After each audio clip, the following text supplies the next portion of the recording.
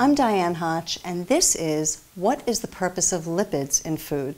Lipids are the fats found in food that not only make food taste good, but that our bodies rely on for proper brain function, absorbing vitamins, or making digestion possible. Lipids are essential in our diets. Here we have a host of plant-based food, plant food, that actually we use to create healthy fats, healthy oils that we use to cook. So here's olive oil made with our beautiful olives, sunflower oil made with sunflower seeds, flax oil made with flax seed, and so on. Certain oils cook well, and actually you can cook with them. For instance, coconut oil.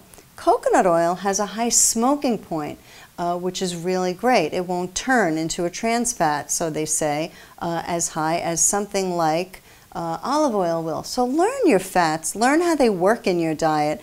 Essential fatty acids are so wonderful and good for us. Creamy avocados, another healthy source of fat, as well as all these nuts and seeds.